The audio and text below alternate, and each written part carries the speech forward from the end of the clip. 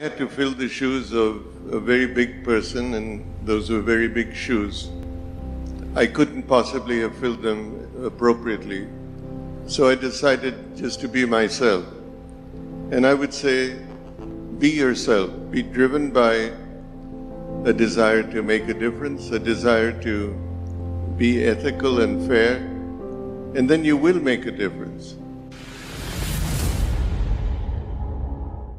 How many times have you heard people say, this can't be done? It's your job to remove those myths and to get things done. In many ways, we have been critical of and saddened by what has or has not happened in our country. To a great extent, this has been a function of we can't do this, or it can't be done, or vested interests saying it shouldn't be done, ethical practices being thrown to the wind and subjective issues being brought to the table. You, in the years ahead, are going to be leaders of this country and shaping the destiny of this country. Do not grow with a view that something can't be done and so should not be done. I had to fill the shoes of a very big person, and those were very big shoes. I couldn't possibly have filled them appropriately. So I decided just to be myself.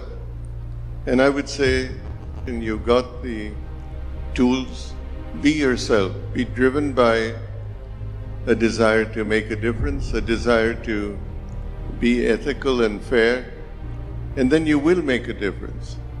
To be popular and to be a conformist itself will never make you do the kinds of things that we see happening around us. You look at the world around you. Are the great successes the large companies of this world, and there are many, and many successful companies?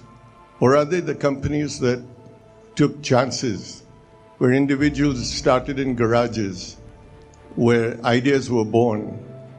Where did Microsoft, where did Apple, where did Amazon, where did Google, where did Facebook come from? They came from ideas that people felt something could be done and that they could make a difference. So as you go out into this world, I would hope that you, would look at being ethical and holding the value systems which you want this country to have. If you think you cannot make a difference, I'd say you very well can make a difference if you so desire. There will be thousands of occasions when you have to make difficult decisions. You need to, at all times, ask yourself if you are doing the right thing and take the decision that's the right thing, however difficult or unpopular that may be. And think of yourself as being one of the more fortunate people in this world, and that there are millions who are less fortunate. And don't ever forget that, because you need to look at your life as one where you can make a difference. View this moment as moving from a protected environment to an environment where you have to learn and listen, because your whole world is going to be learning and listening. Your success is going to be your humility, that you are humble as you look forward. If you speak or sit next to a Nobel laureate, he never tells you that he won a Nobel Prize. Other people tell you. So let humility be your best defense. JRD would stand in a line rather than jump Beat a the queue. Yeah. Where he would give way to a customer first and not him. He was just a person who longed to be anonymous. And to some extent, that's rubbed off on me. When I was in school, etc., you wanted to be part of the school and not the rich man's son, or have a big car take you home while your classmates went by bus or smaller cars. You just wanted to be a normal person. I think I owe a lot to my father to ensure that at no stage grew up my brother and I as pompous young people, but as people who would like to be every day. We all have to face difficulties of one sort or another.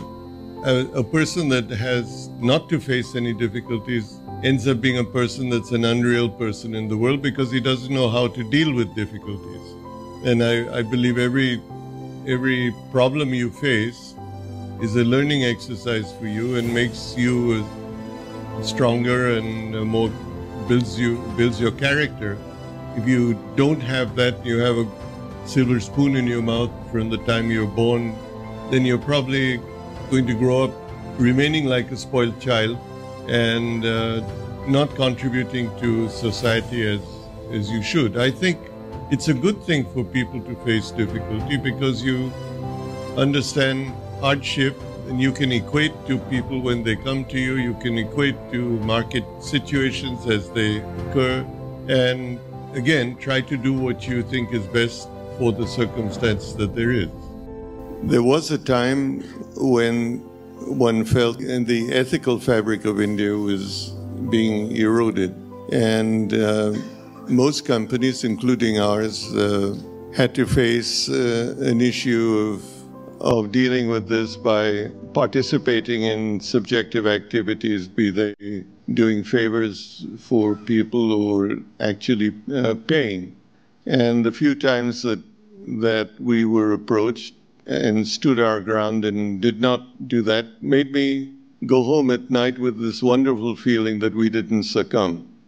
And we grew from about 5 billion to 100 billion without participating in anything subjective. So that's the one thing I would say that was probably the loneliest moment or set of moments that one has, and one feels pleased that you were able to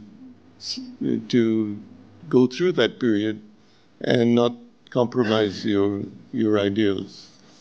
In the Tata Group, values and ethics have been foremost in the teachings or the tone that my predecessors set before me, and all I did was follow in their footsteps. You always need to take a view that you need to give back to society some of the learning you have done to do something for your country and for society. And you shouldn't merely consider yourself successful based on the prosperity you gain for yourself, but you should go home at night feeling satisfied if you have made a difference. That difference is something each one of us can make. We'll have failures and we've had frustrations, but it's a continued commitment that we have to the world around us, to ourselves and to the people of India. All of us, in our own way, need to ask ourselves, are we doing something we feel proud of? Or do we bask in showing off our wealth or our prosperity or our well-being so that people can look up to us? If it's that, then I think we're wasting our lives.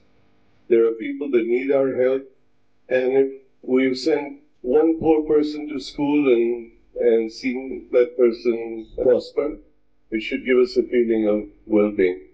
Much more than making our first million or billion, as the case might be. Wish you all the greatest success as you move into this important change in your life, and make your life a great success and make the country proud of what you have done. That destiny is in your hands. Thank you very much.